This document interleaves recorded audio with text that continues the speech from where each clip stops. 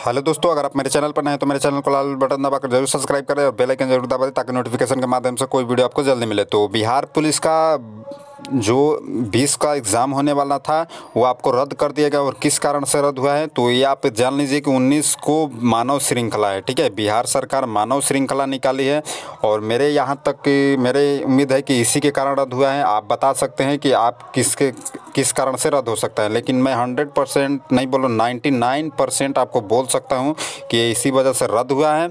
और 19 को जो है आपका मानव श्रृंखला है, लेकिन 20 को एग्ज़ाम है। तो 20 को एग्ज़ाम है, 19 से क्या रिलेटेड है तो 19 से, क्योंकि 20 का एग्ज़ाम है तो आपको एक दिन से परीक्षा सेंटर मैनेजमेंट होने लगता है। ठीक है, तो एक दिन पहले जो सभी अधिकारी होंगे, जो भी होंगे, तो आपका स्कूल टीचर, स्कूल भी इंगेज रहेगा, तो आपका वो 19 को इंगेज रहेगा, तो कहाँ से हो पाएगा, इसीलिए रद्द किए हैं। तो इन लोगों को क्या घाटा जाता है? घाटा तो जाएगा स्टूडेंट को। ठीक है, जितने लेट होगा तो आपको छात्रों को उससे नुकसान होगा।